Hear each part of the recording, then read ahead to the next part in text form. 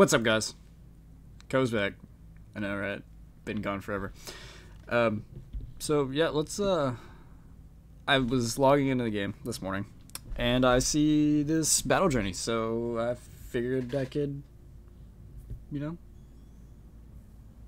check it out and record it for the YouTubes as I'm logging into the game in the background. So yeah, let's get into it. Let's waste no time because this is probably going to be kind of long.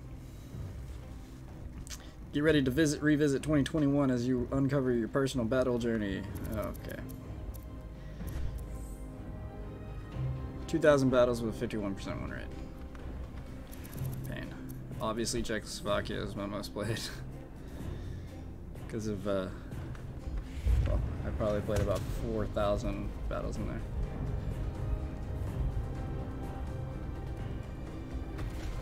Those were my best. What? XP? What? That doesn't make sense. Best win rate was in tank destroyers. 2021. I had over half of my battles were in heavy tanks. Rarest metal was the Nichols medal. Cool.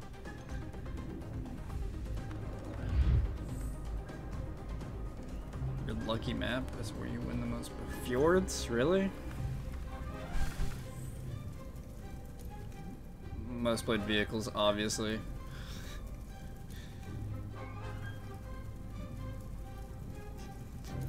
Obviously the VZ, because I was I grinded it and then I did the field mods and then I tried to get the one of them.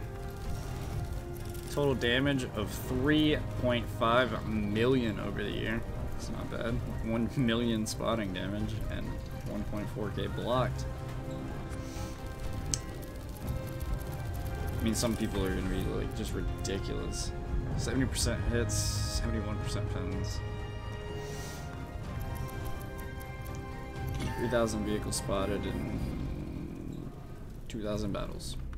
Not bad. Most destroyed vehicles, Leo, Char, and Progetto 65. That's weird. I would not think the Progetto 65 would have been on there. I can see the Leo and the Char, though. Those are two of the most popular tanks in the game. 1,800 vehicles destroyed and 2,000 battles is garbage.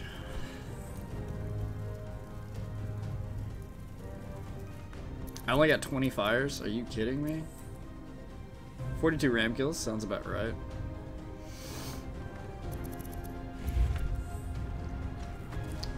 Ooh. Ew. Yeah, well, that's changing rapidly.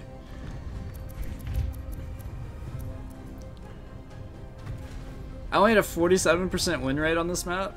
This was the best map that they had in the recon mission. Frontline. Max credits earned in the battle, 500,000. Yep. I only played like maybe 10, 20 games in there. Yep. Garbage in ranked battles in season 1. Well, I didn't finish it either. I mean, I could have. Dude, that was so much fun. I love the Waffenträger game mode. I'd love them to bring that back.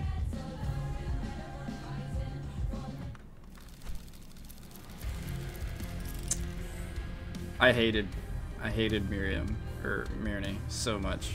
It was just so annoying because if you random queued, you had like almost no chance of winning. So yeah, well, there it is. So if you guys want to check out your battle journey for 2021, there is a clicker or like a link on the launcher when you log into the game. So just don't press play immediately going into the game, and then you can just, you know, collect your rewards right there. How do I get out of this? Okay. So, that was my battle journey. Just wanted to, you know, show everybody, I guess. I don't know. It only took 4 minutes. This is going to be a really short video, but oh well. I'll turn this into an update video. Fuck it. Let's get out of that. And, oh, it comes up when you're in game too. So, what have I been doing for the last, what, 2 or 3 weeks? Well, as you can see, I'm in a different clan now.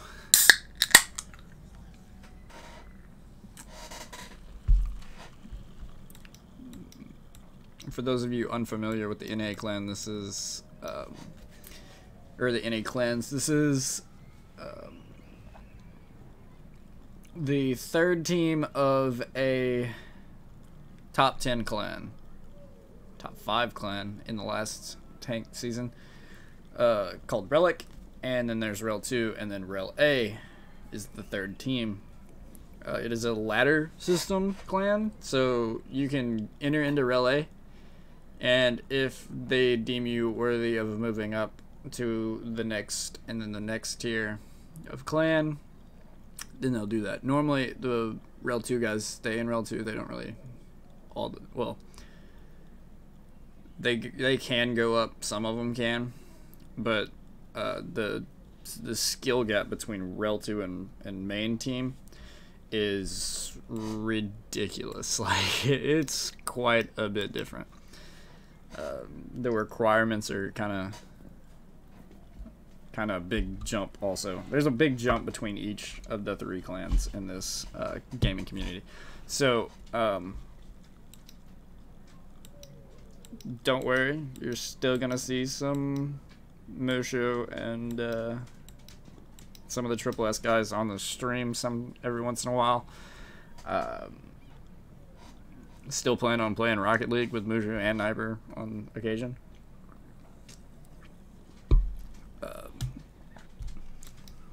Still friends with them. It's not like we had a big falling out. I just wanted to move to a slightly more competitive clan for the next tank season, possibly next 2 tank seasons, depending on how this tank season goes. And who knows, if I start working my way up the ladder, might stay longer. Who knows? I don't know my full plan for how long I'm going to be here, but I'm planning to stay for at least, I don't know, a while. It's making me a much better player already. Playing with better players obviously makes you a better player. It's not like the guys in Triple S were garbage players or anything like that. It's just you're moving from a top 100 to a top 50 clan. It's a massive leap up in competition between the clans, honestly. And it's a challenge. And the best thing about a challenge is you learn a lot from it. So I feel like this was not a bad move from my side.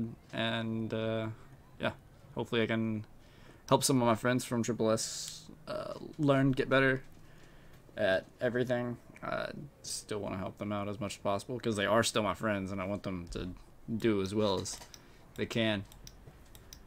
But for me, right now, main goal is 2 marks of excellence on this bad boy right here, the Centurion 7-1. And yesterday ended horribly. So right now, I am actually sitting about 100 total combined damage away from the mark, benchmark for the mark of excellence on this tank, the second mark. After I get 2 marks, then I'll check on the third and see if I feel like I can do that. But overall, I'm having a ton of fun playing this tank with the 210 millimeters of hash pen. With 600 alpha, smacking shit for 550 and up in a tier 9 medium is insane. The only problem with this tank is 268 millimeters of pen doesn't always go super far when you're fighting against certain tanks, and it is certain tanks. Like, it's not most tanks, it's just certain tanks you have struggles with, like E3s, E100s, Mouses, Type 5s, stuff like that, Type 4s. Most tanks you don't really have a problem with 268. It's just certain vehicles. But yeah, so also I did the on track, and I finished the on track on live stream yesterday. Picked up the Leo 1, and yeah. So the next line that I'm gonna grind down, obviously because I don't have it and it is on track, is the 2684.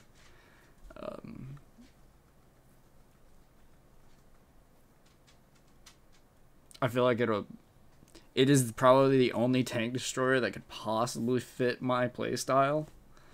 I just hate tank destroyers. But, I mean, it's got good armor. It's got a fairly decent gun traverse, which is something I struggle with on tank destroyers. 12. It's pretty decent, actually. It's got good mobility. It's an assault tank destroyer. I mean, this is a tank type that I wanted to try out for a while. But, I mean, it does see some use in some situations in clan wars and stuff, so I feel like it's kind of the last real meta tank I need to get other than the Sturv and maybe the T100 LT for clan wars anyway. And I don't play RD, so yeah, no. I mean, Badgers can be used for like defensive stuff. Nobody really uses 50Bs anymore. I guess the WZ5A is also one. But yeah, just wanted to update at the end of this video. Tell everybody what I've been working on recently, where I've been, what I've been doing, what I've been trying to get laid out and stuff like that. So yeah, thank you so much for watching. I'll see you next time. Bye-bye.